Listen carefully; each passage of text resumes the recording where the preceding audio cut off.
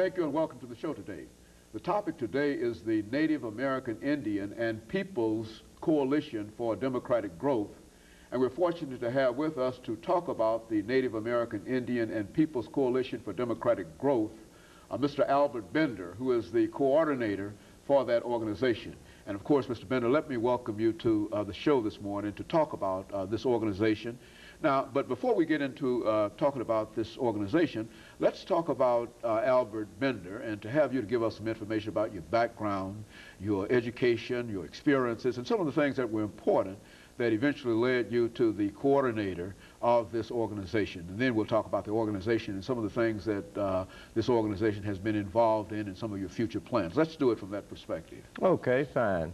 Well, one, I have a law degree, and I have a degree in history, and I consider myself as being a historian. I've been a practitioner of law for, I guess about the last 24 years, and I'm also a journalist in that I write for 2 major Native American Indian newspapers. I also write historical articles for various magazines, and I write political commentary. And so you're very, very involved in terms of being active in disseminating knowledge and information in reference to the Native American Indian experience.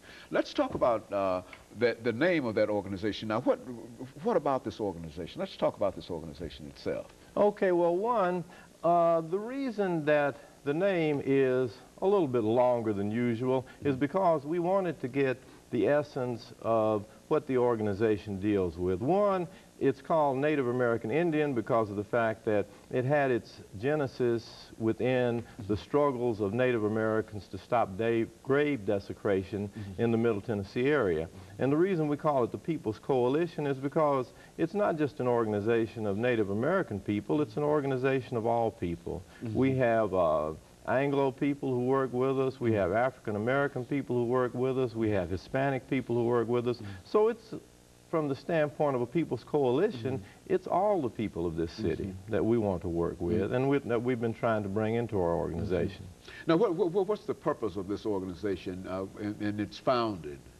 Well, the purpose of it is to stop, well, originally the purpose of it was to deal specifically with the stopping of the desecration of Native American grave sites, ancient burial grounds, and historical sites in the Middle Tennessee region. Now, how was this done? I mean, how did this desecration occur, and what do you describe or classify as desecration of these sites? Well, one, the desecration started with the development that takes place here in Nashville. You have residential development, you have industrial development, and what happens when these public and private entities start constructing buildings, businesses, and the like, they invariably or almost inevitably run into Native American burial grounds. And the reason for that is because in ancient times, 1,000 years ago, this area of Middle Tennessee right here in Nashville had the largest Native American population in the entire Southeast. There were tens of thousands